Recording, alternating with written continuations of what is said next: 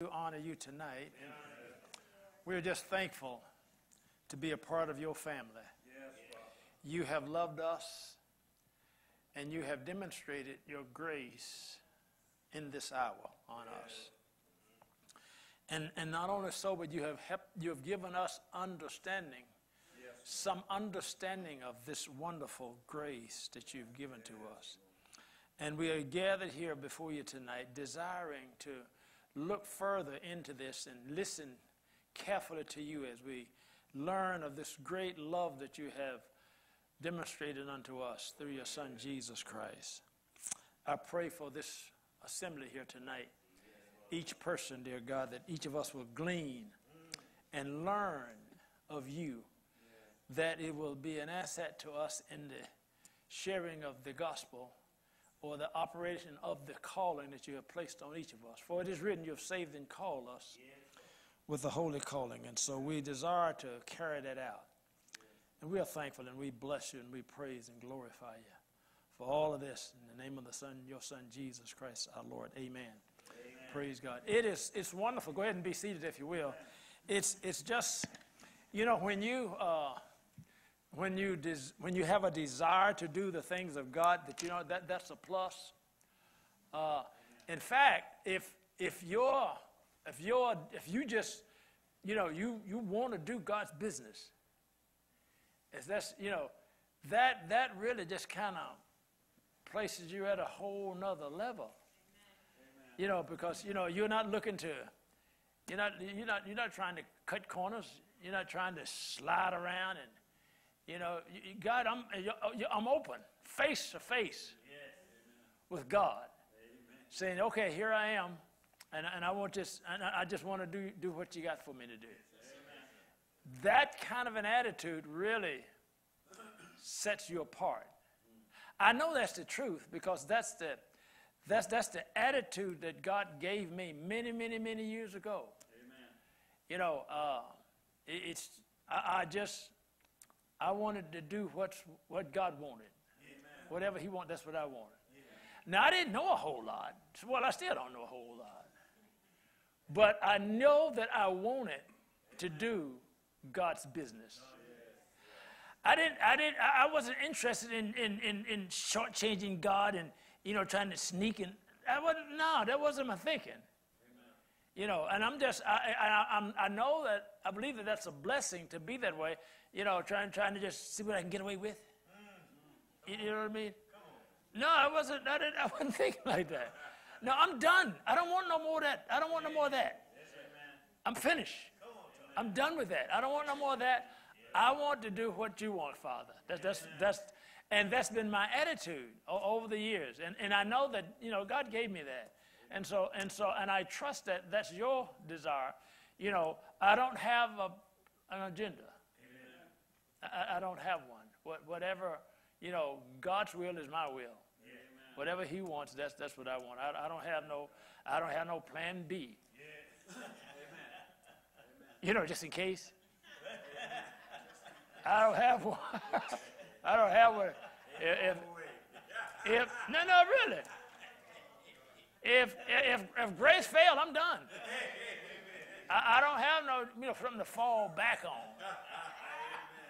You know, because you know that could be dangerous. You know, you know, if you are not willing to see when David took off after Goliath, he didn't have a plan B. You know, amen. That was it. You either kill him or you are history. Amen.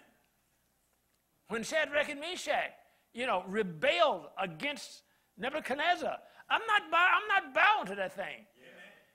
They didn't have a plan B. They said, well, just in case. You understand the journey that we're on.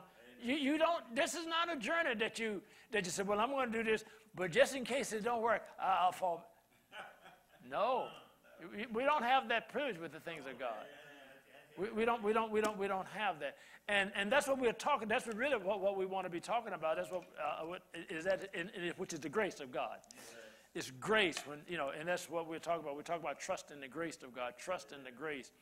And you look at this, and the more I look at this grace, oh God, it just keeps expanding and expanding and expanding. And I just looked at just one translation, the New King James, 125 times it's mentioned in the new, just the new.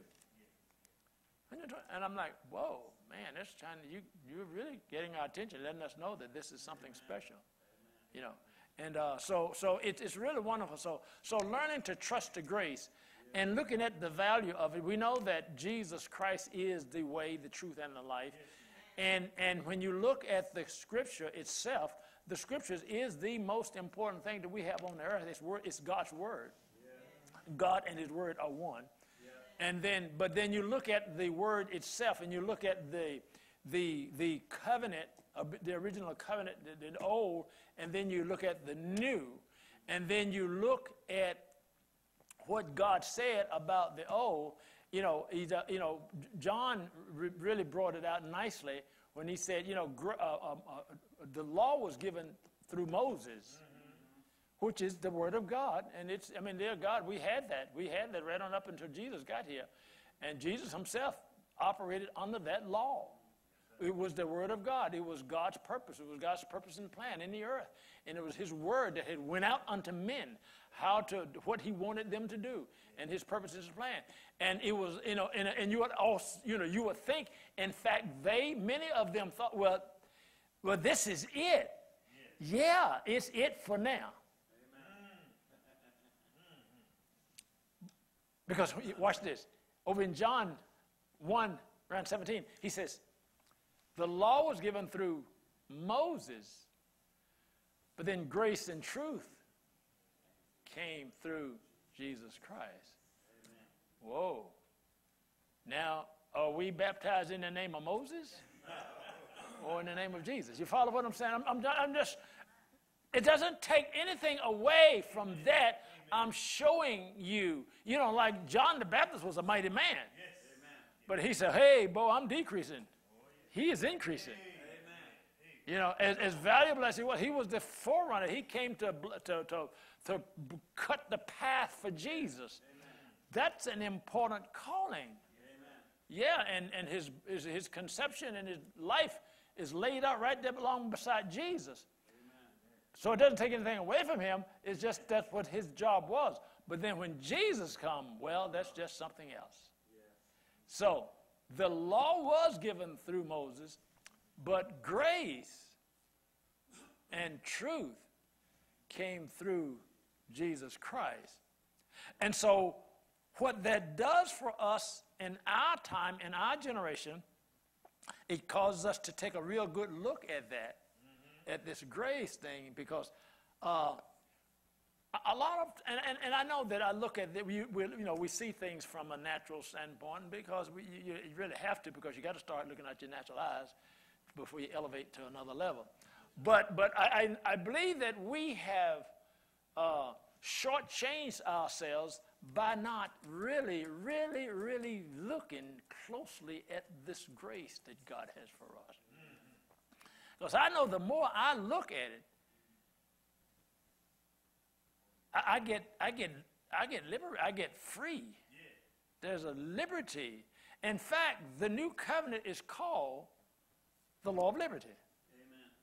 Whoever looks into the perfect law of liberty. So every time I look at this, shackles fall off. Weights fall off for me.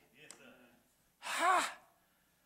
This is the best thing since before sliced bread. Don't even. Wow! But I'm telling you, it's amazing. It's amazing, this beautiful, this grace that God has extended to us, and calling Himself our Father. Come on, that alone.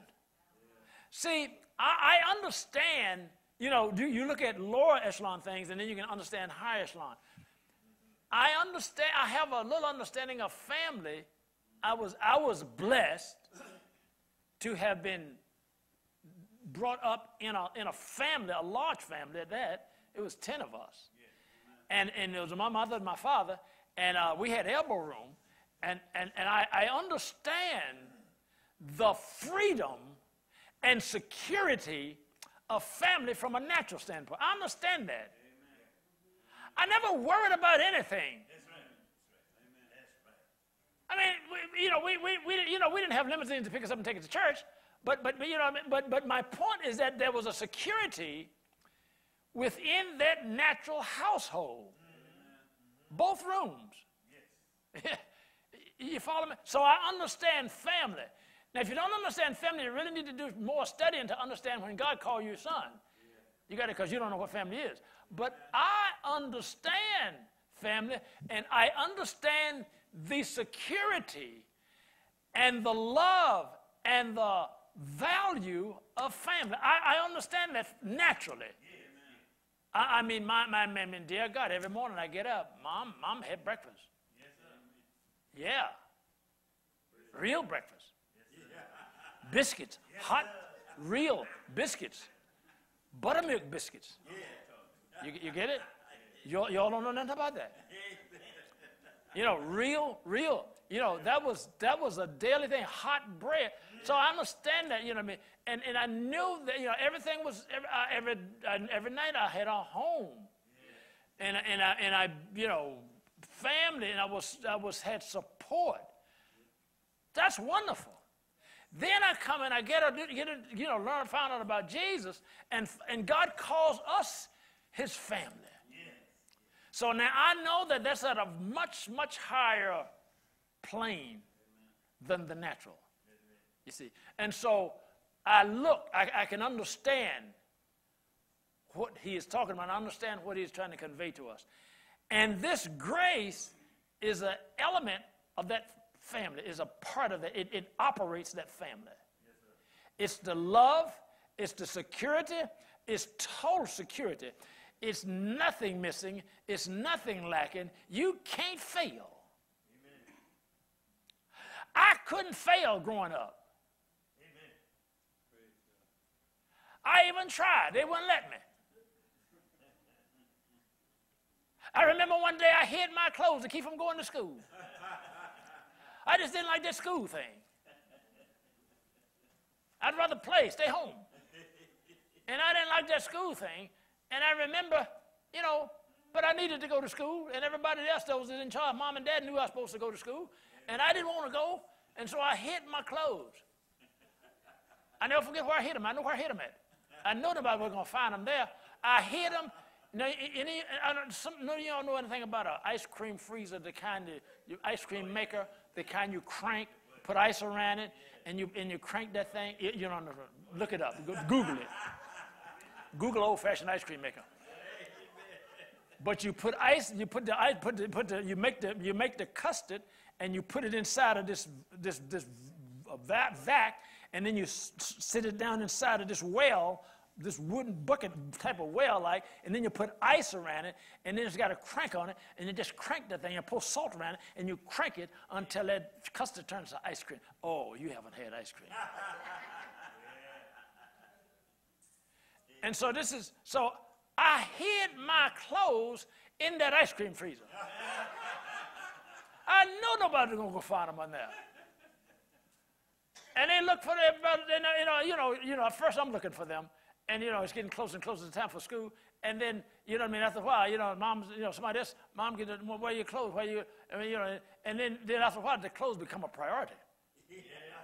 Now, everybody come through to stop to look for help. So now it's too many people looking for these clothes. And this thing is getting serious. I better go get them clothes. So I really got them because I knew they were getting hot, and it was a real priority. I said, "Oh, I found them."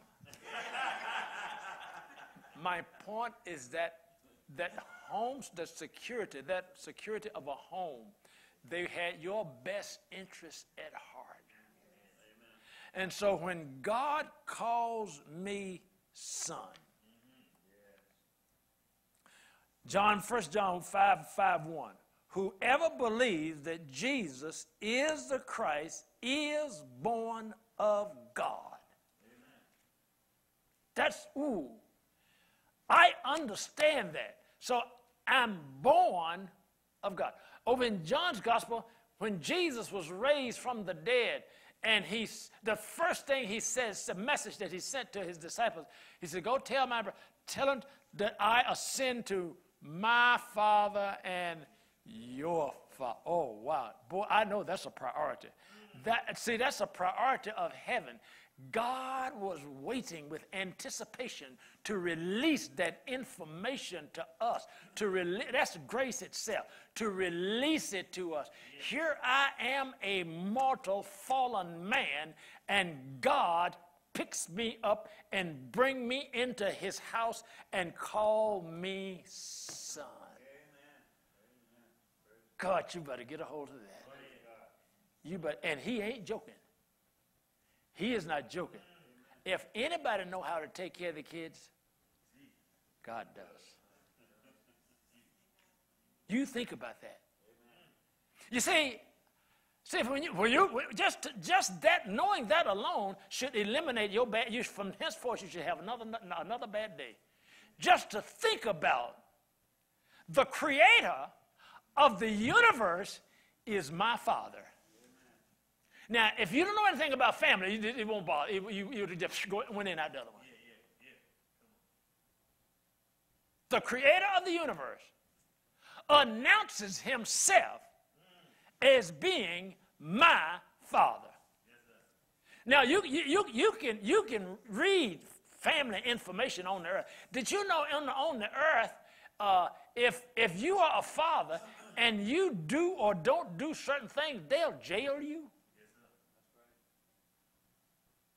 If you're a father and you don't treat those kids right, you don't feed them, don't take care of them, they'll deal with you. This system, this earthly system will do that. You understand that? I say that because we have more than we realize we have.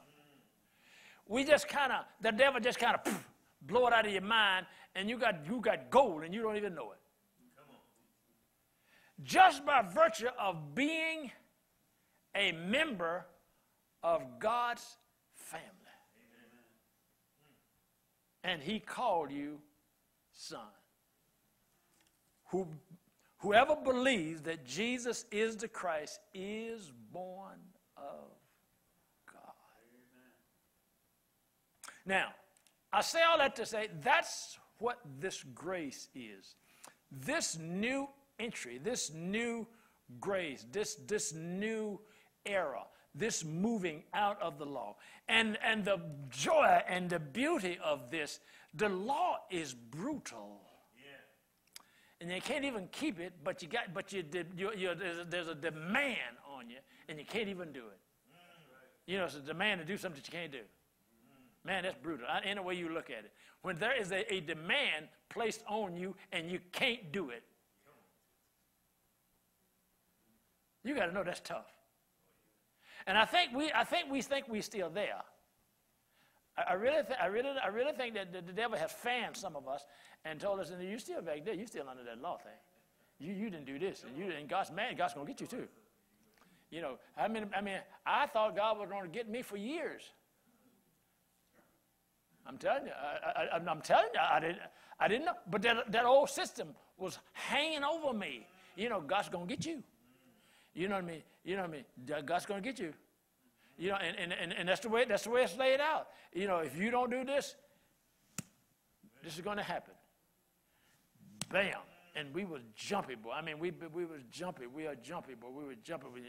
You can't do it, but you're scared, you know, and God's going to get me.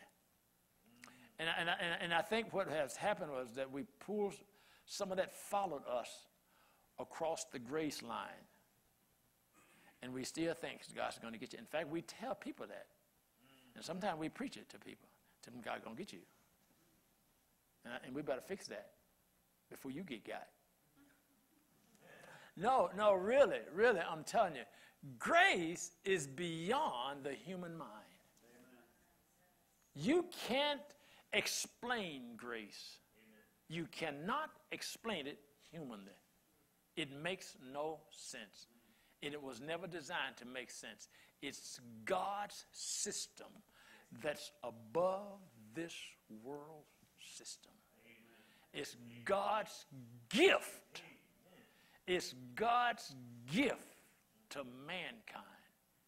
And after we had fallen and were separated from God, and God devised this wonderful, great plan how he was going to redeem us and bring us back into his presence, and we're going to have a happy home.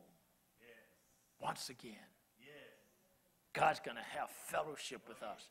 Remember, go back and read in Genesis before we went bad, and how God and Adam hung out. It have fellowship. Wow. God come down in the day, and him and God just jawed. They had a wonderful time until one day God showed up and Adam wasn't home. And he was, where you at? What happened to you, man?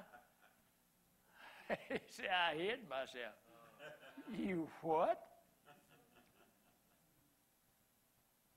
Can you imagine that? The relationship between Adam and God, and the wonderful relationship they've been had, and all of a sudden God come over to Adam's house and he hides.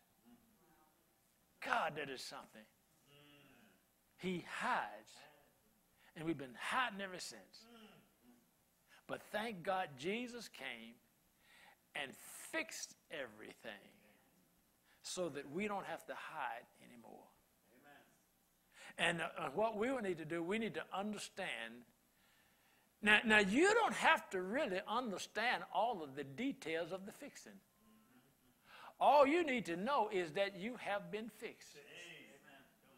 If you notice how God approaches us, he does not approach us and require us to take this long test before we come into the kingdom.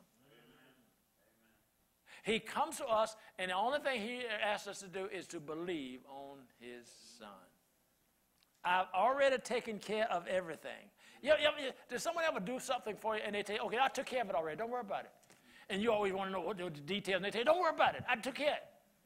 And you're still always trying to find the detail. Go. And God he's telling us, he's given us, he said, don't worry about it, forget the details. I took care of it. I took care of your mess. Come on in the house. Whoever believes that Jesus is the door. He is the door. He says, I'm the door. He is the door, and all you've got to do is to come and walk in. He said, whoever stands at the door and knock, I will come in. So just the door is open. The door is there.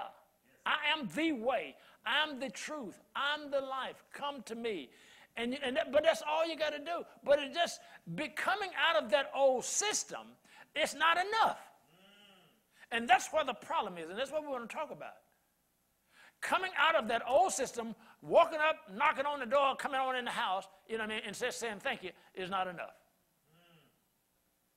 And we just want to do something else. But I'm telling you, I'm going to give you the word of God. God said, that's it, that's it, that's it, that's it, that's it. Just come in. And you're going to come in that way, and then, you insist on paying for it. No, you're not going to pay. I'm not going to let you pay for it. Because the minute you pay for it, I know you. I made you. I know you. Yeah, you're going to get the big head. And you're going to be better than somebody else because they didn't pay as much as you paid. And I'm not going to have another system like that.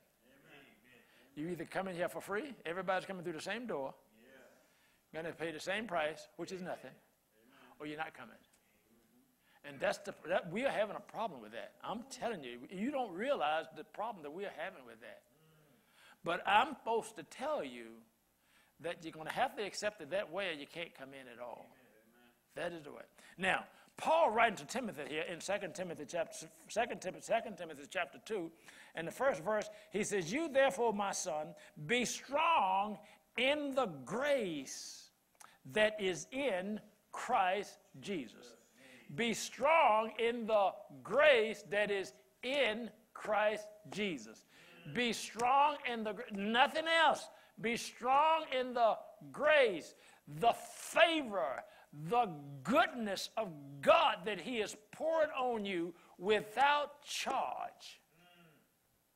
Develop in that. Peter picks it up, his writings in the first epistle of Peter and the first chapter and the 13th verse, and he projects it to us in this manner. He says, gird up the loins of your mind. Be sober and rest your hope fully. Fully. Now notice what he says. He said, gird up the loins of your mind. In other words, I mean, our minds are scattered. It's scattered. It's scattered. It's scattered. He said, get all of this anxiety, all of this work notion, all of this, I got to do that. Get rid of all of that. Get your mind, bring it, snatch it around, and get it in and tell it to shut up and sit down and listen. He uses the language, gird up the loins of your mind. Oh, dear God. Amen. That's a lot of words. That's a lot of statement. Get your mind right. Yeah. See, we have a mind that's been contaminated by you know who. And it's not right. I mean, did you ever be trying to mind your own business and some stupid thought has nothing to do with where you are. Just and you can be anywhere. You can be sitting in the Word under the Word of God. You can be praying. And this guy comes up and throw that trash over there to your mind. Peter said, get a hold of your mind. You gird that thing. You get a hold to it and stop following it. Now watch this. Take this with you. This is a little extra on the side. A thought not spoken or acted upon dies. Thoughts that come and they'll go unless you activate them. Thoughts require your participation. The devil come to you. He brings thoughts. He brings them to you. And if you don't receive it by adding verbiage to it or actions to it, it dies. The scripture talks about the thought. When you add verbiage and you add action to it, and it becomes sin, and then when sin is fulfilled, finished, it's what brings death. But it don't start off that way. See, I don't care who you are, and I can tell you that I'll help you out with this. You're never going to get so spiritual that thoughts don't come. Amen. I'll help you out right now if you can. If you think one of these days I'm going to be so spiritual, man, thoughts they don't even come into my head. Well, not as long as you're walking on two legs, I can assure you. But see, the thoughts within themselves is not sin. It's what you do with it. If you receive it, you say, well, how do you receive it? Well, you put verbiage to it, or you put actions to it. You start acting on what the thought is suggesting, and you start making preparations. Hey, whoa. Now it's working. Well, when sin becomes, the Bible, in fact, that's the language that's used. When sin becomes full grown, she brings death. It'll kill you. Yes, sir. It'll kill you. Yes, sir. You see. So Peter said, gird up the loins, get your mind, snatch your mind back in where it belongs. Yes. There's times I have to holler at the devil. There's times I really have to do that. I do it. Maybe you got yours under control. Maybe you don't have to holler at him. But I have to use my mouth and tell him to get your grubby ideas out of my way. I don't have time for you. And, he'll go. In fact, he has no choice. You see. But you need to know that. And so that's what Peter has said. You gird up the loins of your mind. Bring your mind in sync with the Word of God.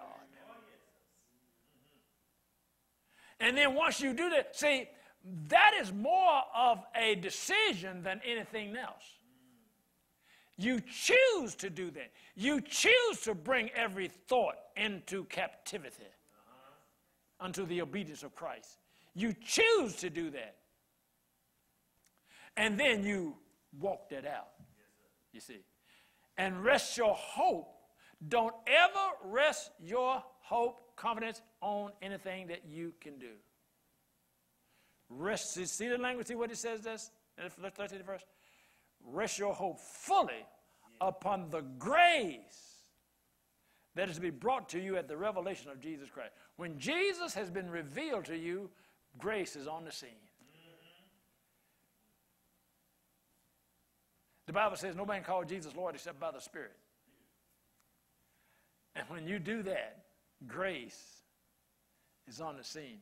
Because what grace does, grace comes on the scene and applies itself to a wicked, fallen mess and brings it into the presence of God and says, she with me. He's with me. I don't know if you ever been to a function where you had to be with somebody. You ain't had no business sitting there yourself. And they say, no, he with me. So they don't throw you out. See? No. See, notice the language. And you can always see this language. When you're reading through the New Testament, looking at grace, watch this. Look at what Paul said to Timothy. You therefore, my son, be strong in the grace that is where? In Christ Jesus. Jesus said, he with me.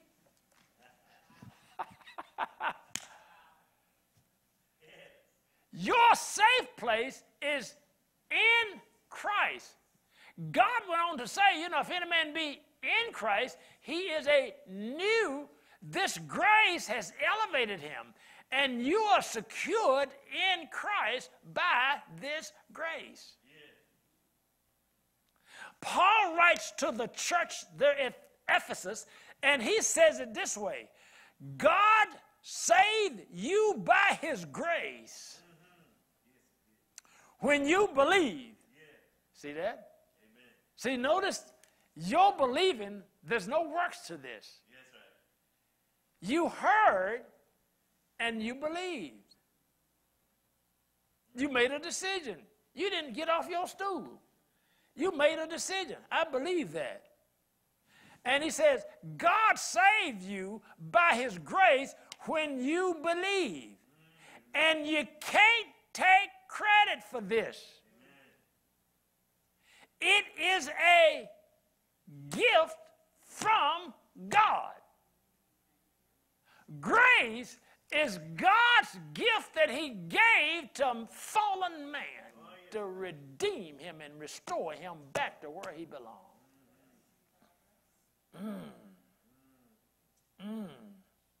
Now, you ever have something you know you didn't have no business with it? It's kind of like that in a sense of speaking. Man, you know this is do good for you. But because God gave it to me, I'll take hold to it. I'll take it.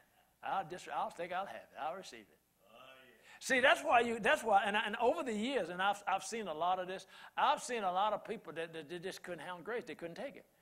I've seen people just back off. You can't, don't do that for me.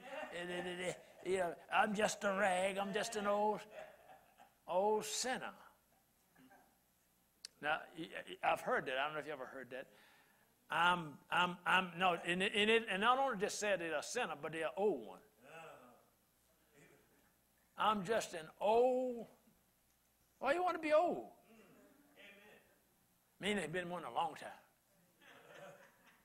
I'm an old sinner saved by grace. Now that's I don't know what that is. That's not a correct statement. It's two statements. It's not a right statement. If I'm a son, but then how can I be a sinner? See, I'm going to tell you something. Satan throws a lot of cliches out here into the earth to mess us up. And it sounds wonderful, and it's a statement that's made under the guise of humility.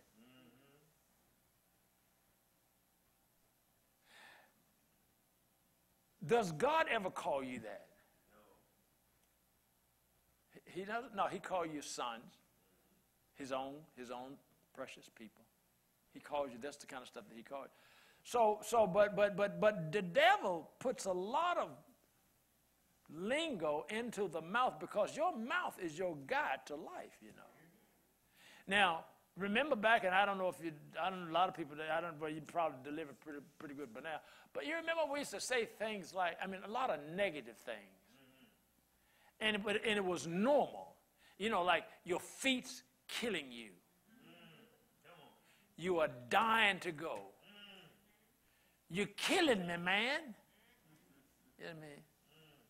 You know what I mean? Well, and then if you say this, oh, that's just a cliche. That's just a saying. Okay, why you never heard anybody say, "My feet's giving me life. I'm living to go"? You never hear that. How did that lingo get into the human language? Satan did it. Amen. Because your mouth is a guide to your life. It's a guide. Listen to me real carefully. You are not going to live above the confessions of your mouth. Amen. When God calls us out of darkness, amen, he said, if you will confess with your mouth the Lord Jesus and believe in your heart that God raised him from the dead, yeah, you shall be saved. Yes. You see how the verbiage that he goes with that? The language. You see. That's what your faith responds to your mouth. Your faith responds to your mouth. You'll never have faith above your confession. You can't. You can't. Jesus said, whoever shall say to this mountain, be thou removed, be thou cast into the sea, and shall not doubt in his heart, but shall believe that those things he said will come to pass, he shall have whatsoever he say. Jesus demonstrated it in his own ministry. He's out there, on that boat. He's on the boat asleep. Watch this. There's a hurricane or a raging storm out there. They wake him up. Now, what is the natural thing to say? Well, you wake a man up and all of a sudden you get up. He said, "Man, what a storm!" That's what you'd say. That's what the natural mind would do. The natural mind would get up and look and stretch your eyes and conform to everything else that's going on around there and say, "Man, we better start bailing water. We're going to perish out here." Wow. That's the natural way. Well, they woke Jesus up in the middle of the storm. What did he do? He spoke words that opposes the storm. Amen. He doesn't agree with the storm. Amen. See, oh, God help us, we think we're growing, and we are growing, but we got a long ways to go. We don't realize how much stuff we agree with instead of using your mouth to shut it down. See, it's more than just the storm. It's everything else that opposes you. Everything else that opposes you. Are you agreeing? Are you in agreement with all of the adversity that's going on around? And that's a question, not for you to answer now. Don't answer it. It's a question for thought. Are you in agreement with all of the negatives that's going on around us right now? That's a question for you to ponder. Because see, whatever your agreement and your words is going to add substance to whatever it is, and that won't change it. Amen. But your words, you have the power of words that override anything on this natural earth. Jesus demonstrated that when they woke him up. He was not in agreement because he had anticipated going to the other side before he went down. Amen. So am I going to allow circumstances to shut me down from going to the other side? And I'm the Son of God? Peace! Whoa. Man, this is above the law. This is, whoa. Them boys were shocked. All they knew, them big boys brought up under the law, man. Oh, yes, sir. But when Jesus stood in the face of that storm and said, peace! I've been on the Sea of Galilee. Mm-hmm. I've been out there. Wasn't no storm going on that night when I was out there. I preached out there. Amen. On the boat. Amen. But Jesus was not in agreement with it. Amen. Now, it's very easy for us to say, well, that's Jesus. But no. Fast forward to 2021. What are you agreeing with and what are you accepting as the norm? What are you? That's just a question. I'm not answering for you. That's a question for thought. Are there things that are going on that you don't like? So what are you doing about it? Are you in agreement with it? Or are you putting your word against it? It's a statement. See, people say, you're not going to stop growing. You don't stop growing. You grow until you leave here. And there's no such thing as just getting to a point and just saying, okay, this is over. I'm not going to. No. I'm always looking to go higher, further, and deeper. I'm looking for the power of my words to elevate, not decrease. See, that's what grace has given to me. God acknowledged to Paul that his grace is enough. Paul, faith man. I mean, this guy's out there doing business, boy. That devil had him in a tailspin. Oh, get this devil off me. Oh, he's asked him 3 times. He said, get this devil off me. And you know what God told him? Let me paraphrase it and say it my way. Understand the grace that I've given unto you and put it to work. That's my paraphrase exposition on that statement. Understand that my grace is enough and learn about it and put it into action. And Paul got it. He caught it. I got it. Bless God, when I'm weak, that's when I'm strong. Because I got grace. I got this grace. This grace makes me strong. See, watch this. God said that no man's going to stand in his presence and boast.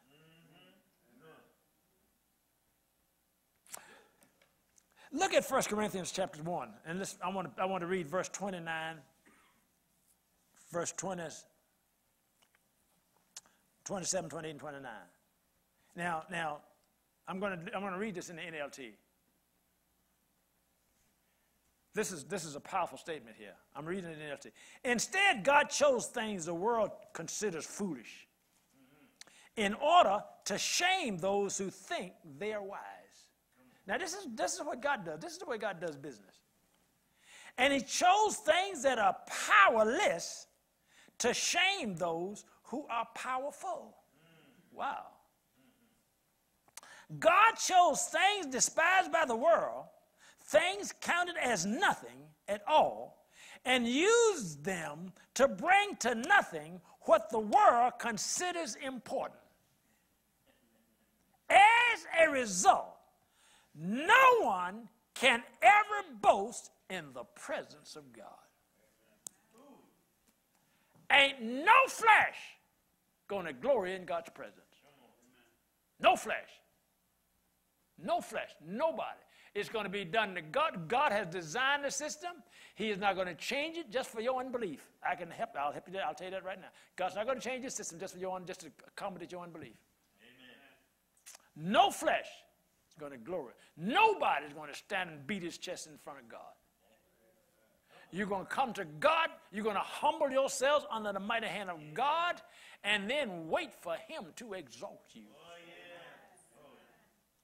I mean, let me tell you, the most poisonous thing that can attack you is arrogance. My God, my God. If you know where arrogance is, don't you even move in that state. Move to another state. I don't even want to know where arrogance lives. I don't want to be near it. Boy, arrogance is dangerous. Arrogance shut down the grace of God that he's given unto the humble. God exalts the humble. Moses was given he was considered a humble man.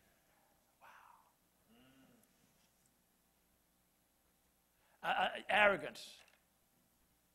It hangs around the church. Bad spirit. I've seen some of that stuff. Run from it. Run from it. Run from arrogance. Run from arrogance. Run from it. Run from it. It's deadly, it is damnable, and it's demonic. Amen. You look at what God says about it. No flesh is going to glory in his presence.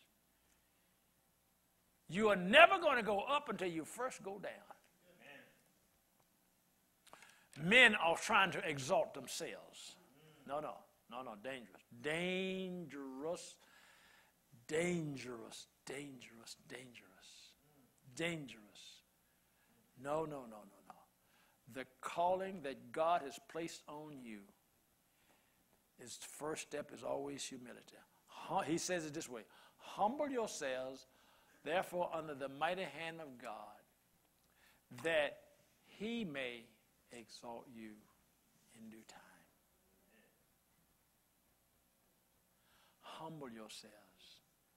Therefore, under the mighty hand of God, that I don't want to go up until God take me up. Amen. I don't want to raise me up. Amen. No. I just peep. I'm not going up there until I'm taken up there. No, I'm not going. I don't want to, because it's dangerous. It's dangerous. It's dangerous.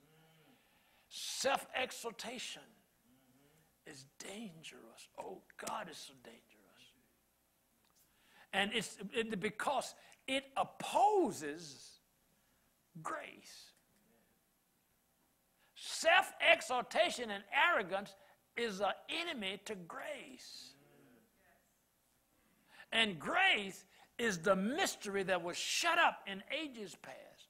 You read over in 1 Peter, the angels wanted to look into this thing. The prophets of old talked about this. What is this? Grace.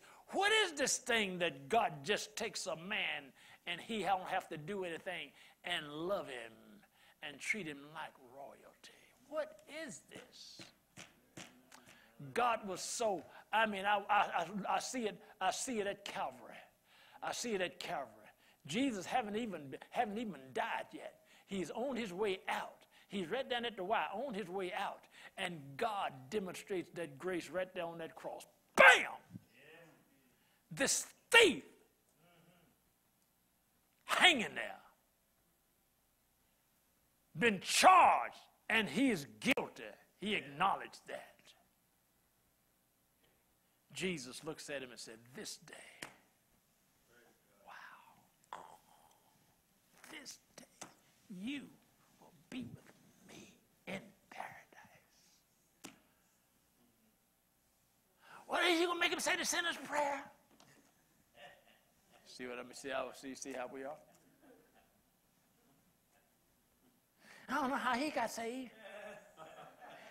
He didn't even repent. You see how stupid we are? You see how stupid we are? We're trying to bring God's grace down here at human level. God don't do that. Don't show your ignorance like that. Don't do that. Just shut up until God tell you to speak. Don't say nothing because it's going to be stupid. You don't know grace. It's too big for you.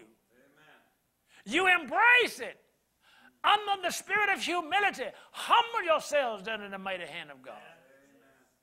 You come boldly to the throne. God calls his office the throne of grace.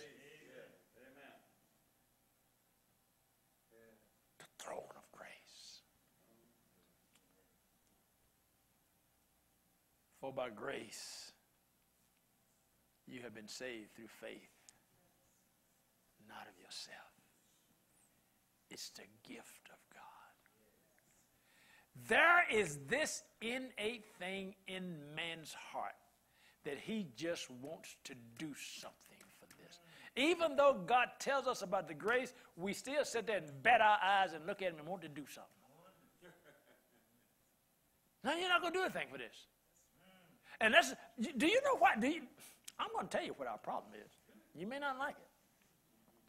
Our problem with grace is that if we submit to grace, then there's nobody, we can't talk about nobody. And we just ain't comfortable with that. Man, I just need to say something about somebody. But you can't receive grace and do that.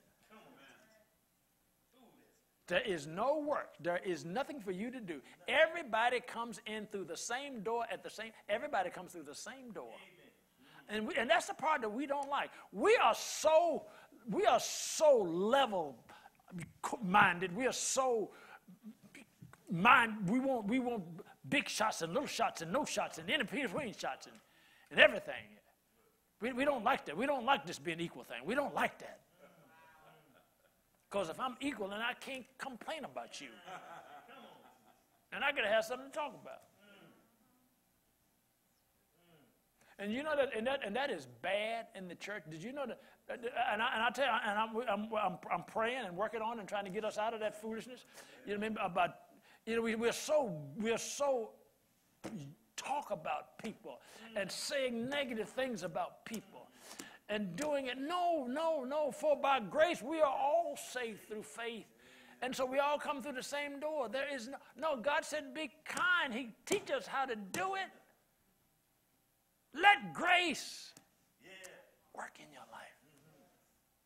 Let God grow you. You got to grow out of the flesh. You got to grow out of that flesh. That thing had the jinx on you for all your life. You got to grow out of that thing. In the grace. And therefore he said, grow in the grace. Now you get that. He said, grow. First, 2 Peter 2. 3:18, grow in the grace. Get it? Grow in the grace. Now, watch this. Just the term grow itself is a term that it's not something that you can naturally just look at. Spiritual growth and physical growth, the principles are the same. Whatever it is fed and it grows. Amen. But you can't sit there and look at it grow.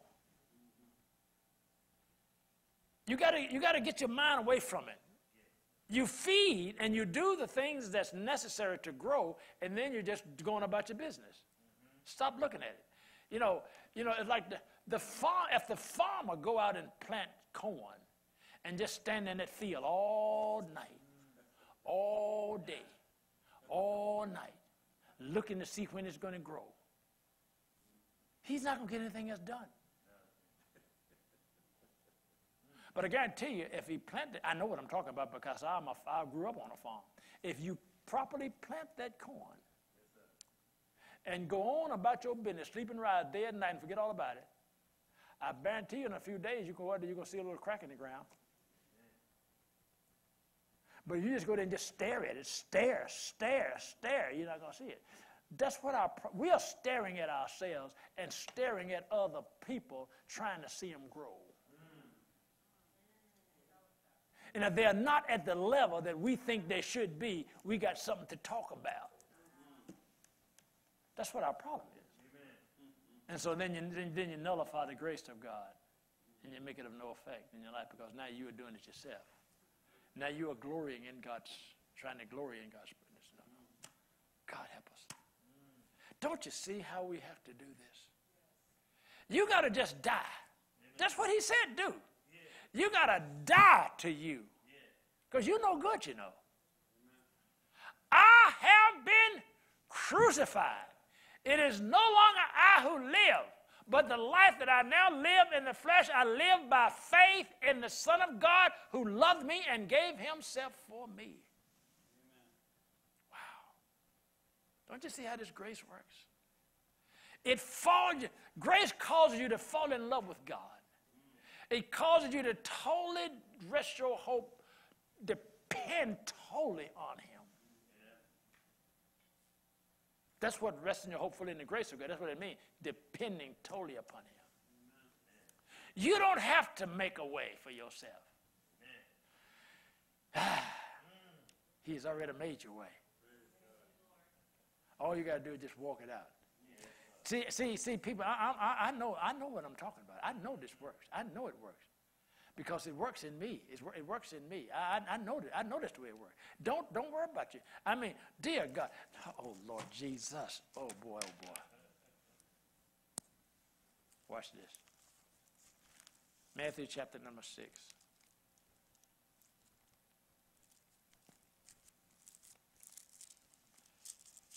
Matthew chapter number 6.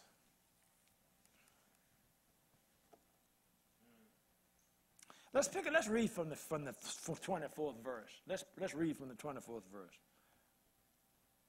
No one can serve two masters, or either he will hate the one, love the other, or else he'll be loyal to the one and despise the other. You can't serve God and mammon. You can't go to work and have grace too. You can't work and have grace both. You can't do both. Now I know this don't sound right to you, but because if you listen with natural ears, it won't sound right. Amen. But you can't do both. Amen. You can't. Let me show you a group. Hold your place there. This has been an age-old thing with men down through the ages. Jesus had to contend with this when he was in the earth. John chapter number 28, chapter number 6, and verse number 28 and 29, he was teaching out there. Jesus is ministering to the Jews, and they replied in verse 28. I'm reading this from the NLT. They replied, we want to perform God's works too. What should we do? Verse 29. Jesus told them, now listen to this. Take this with you home. This is the only work God wants from you. Believe in the one he has sent. Wow. Wow. See that? You see this? See, we are caught up in this work mentality. Even after we have come into the church and gotten born again, we want to work. Now, there's another side to this, and we're going to get to that. There is a work side there, but this is not now. Because, see, we want to use works so that we can boast. We want to use works because I did more than you did. See what I mean? It's not going to work. Works don't work that way. It's not going to work that way. It's not. I'm telling you, it's not going to work that way. You got to come into the kingdom. Now let me go back and flip over to Matthew, and I'm going to read this, and then you'll see what I'm talking about. Verse 25. Therefore I say to you, do not worry about your life, what you'll eat or what you'll drink, nor about your body, what you'll put on. Is not life more than food, and the body more than clothing? Look at the birds of the air, for they neither sow nor reap, nor gather into barns. Yet your heavenly Father feeds them. Are you not of more value than they? Wow. The birds have no job, no bank account, no nothing. Them things they singing too. They singing like they singing. They're just singing. They're not sad. Don't even have a job. No credit cards. And they singing. God said this. I didn't write this. We got everything and griping. Lord help us. And still think we ain't gonna make it. You see where your faith level is? All right. Which of you by worrying can add 1 cubit to his stature? So why do you worry about clothing? Consider the lilies of the field, how they grow, they neither toil nor spin. And yet, I say to you that even Solomon in all his glory was not arrayed like one of these. Now, if God so clothed the grass of the field, which today is and tomorrow is thrown into the oven, will he not much more clothe you, oh, you of little faith? Oh boy, he attacked. See where did he attack? See, where's your faith? You know, one of the biggest messages you can see is when now Jesus asked the question, say, where's your faith? Obviously, they're short on faith. But you ever see anybody that to say they have faith and they don't have it? Now Jesus, no, they didn't have no faith. He said, where's your faith? But I say this because you'll run into this. There'll be those that their defense is that they got faith. They're not doing well. They're not doing well. But they'll tell you they got faith. So if you don't have something and you think you have what you don't have, you're not going to have it because you're not even going to seek it because you think you got it. I say that to help us. That's a dangerous area. Admit that you don't have it. Acknowledge that you don't have it and seek God for it. Amen. Jesus asked the question, oh, you of little faith. Oh, you of little faith. Why? Because you worrying about everything. You just biting your nails off and doing everything else. Amen. Therefore, do not worry, saying, what shall we eat? Or what shall we drink? Or what shall we wear? For after all these things, the Gentiles seek. Now, let me help you there. This is before Jesus had gone to the Gentiles. This is before Jesus was crucified. Now, the Gentiles there is classified with what we call today unbelievers. Gentiles didn't have no covenant with God. Only the Jews had a covenant. Jesus said, I was only sent to the lost sheep of the house of Israel. But then when grace showed up, everybody got it. But now that everybody has it, there's still those that have not believed. So when he said, so you can look at this in this light and say, for after all, these are the things the unbelievers seek. They're not even looking for no faith. For your heavenly Father knows that you need all these things. Amen. But seek first what? The kingdom of God and his righteousness, and what's going to happen? Grace will take care of it all. You see the value of grace? Grace will take it. Now, grace takes us out of the natural arena into the spirit arena. Grace elevates you. You can't understand and see grace with your head. I'll tell you that right now. It's not going to happen. Remember when Jesus came to the disciples and he says, who do men say that I am? And there was a response that you're the Christ. Jesus said, flesh and blood didn't tell you that. My Father. You're not going to wrap your mind around grace. I'll tell you that right now. You're not going to wrap your mind around grace and get a handle on grace with your natural mind. Grace is a revelation. You're going to have to attend to the Word of God until God revealed his grace to you. And when God began to reveal his grace to you and you begin to understand it, oh, let me tell you, the quality of your life is going to change. That's the way it comes. You cannot with your natural mind embrace this. It's because it can't. It's too wonderful. It's too wonderful. It's too wonderful. Grace is God. God is spirit. God is a spirit. You see, and not your head is not designed to decipher spiritual things. Faith is faith. See, the natural mind is for the natural things, the see, touch, and feel world. In your mind, if the mind can't see it, if it can't taste it, if it can't smell it, if it can't feel it, it does not exist. Think about it. Anything, if your mind can't measure it, if you can't taste it, can't see it, can't smell it, it doesn't exist. Think about this. If your mind went blank, you can't see anything, you can't hear anything, can't feel anything, can't taste anything, where are you? In a vacuum. The mind cannot go out there and say, well, faith is out there somewhere. The mind knows nothing about faith. But you, the born-again person, child of God, understands that. That's what I live by now. I don't live by my senses. I live by faith. And faith embraces grace. For by grace are you saved through faith. And that not of yourself, it is the gift of God, not of works, lest anyone should boast. My dear friends, as we develop, now you give yourself to the Word of God, and as you do this, then God will reveal himself to you. He'll reveal himself to you, and you'll grow in this. And growth is not something you can sit there and stare at and see it happen.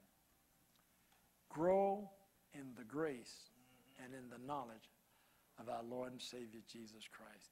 It's a process. It's a process. And your spiritual senses will pick it up. Your heart, your spirit will pick up all these things. And you'll just know things. I know more things in my spirit than my head can say. I don't have the words to say what's in my spirit. Because my spirit is so much smarter than my head. It is. It really is. You know. But this grace is so exciting. It will cause you to just, God, And it removes anxieties. I hate anxiety. You like it? I hate anxieties. You know what I mean? And all that stuff that pierces through the mind. I hate it. I don't like it. Well, the grace of God alleviates me of that. It assures me that you don't have to worry about it. My grace is sufficient. Stand to your feet. Hallelujah. My grace is sufficient to sustain and to keep you. Father, I thank you tonight for this wonderful time that you've given unto us to sit at your feet and you feed us with your manna from on high, revealing more and more this wonderful, wonderful, wonderful grace that is in Christ Jesus our Lord. I pray for every person in this room that each of us will excel and make application of the things that you're teaching us, that others too will see you in a clearer way. And we'll be able to take the gospel to the lost. And those that are without will begin to see Jesus in us. And we give you the glory for that, Father. You said you're not willing that any should perish, and you desire all men to come to you. Oh, gracious Father, and we are the ones that you have placed on the earth, and you have given us this vision to reach out and to touch people. I thank you, Father, for calling us and giving us a part in this. And our heart's desire is to be faithful to that calling. We give you praise and glory in Jesus' name. Amen. God bless you. Hallelujah. Go in peace.